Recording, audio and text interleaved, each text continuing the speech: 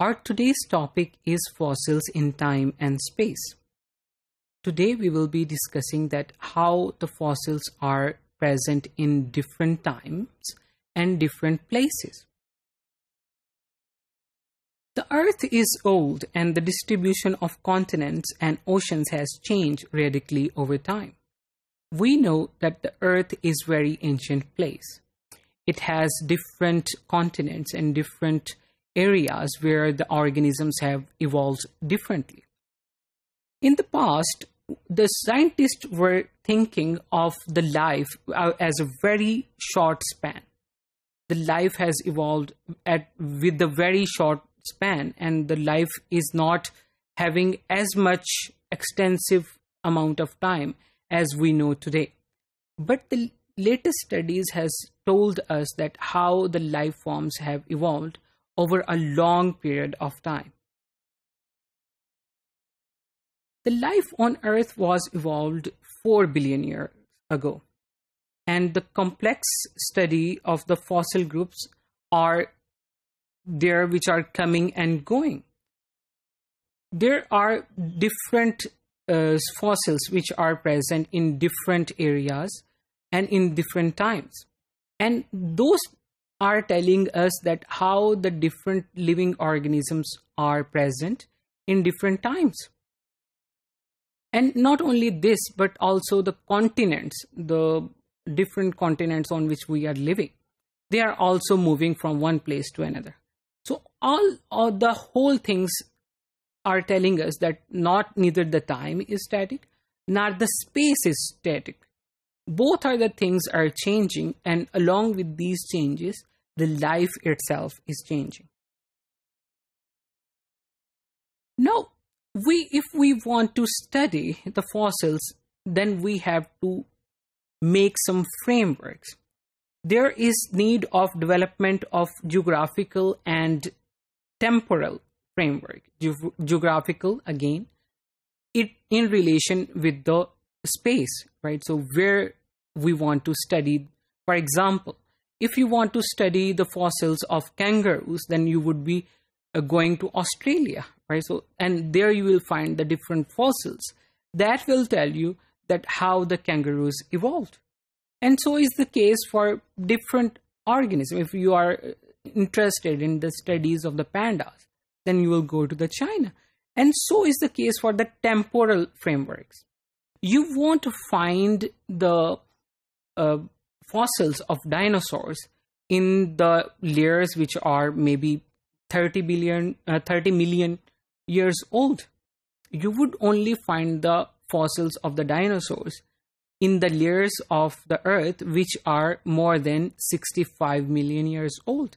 So it tells us that you have to be very careful that what you want to study and where you want to study and in which time you want to study. And doing this, you need to have the accurate and reliable methods to chart the distribution of fossils of organisms through time and space.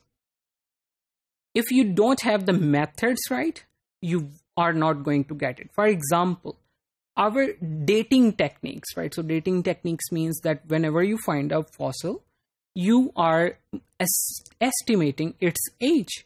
Or if you are finding a layer of Earth where you have found the fossil, you want to estimate the layer of the age of that layer of the Earth. So now, if you are not estimating that right, you won't be able to study that more accurately. Now, the Paleogeographers and Stratigraphers are equipped with a range of computer-based high-tech methods. And these computer-based high-tech methods are helpful they are helping the paleogeographers that where to find those those fossils. And the stratigraphers are the ones which are studying the layers of the Earth, and they will find those layers according to these models. And the models describing the distribution of continents, oceans, and biotas throughout the geological times are also important.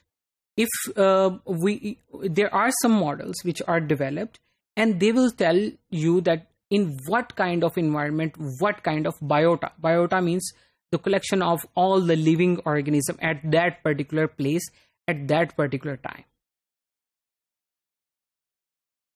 And then we are using the fossil information in different fields of life, but in particular in the geological as well. The geological use of fossil information includes the tectonic history. If you want to study the tectonic history of the earth, you know that there are some layers of the earth, and there are plates of the earth which are colliding together, and due to that the earthquakes are coming, and the hills and mountain areas are formed due to the tectonic movements.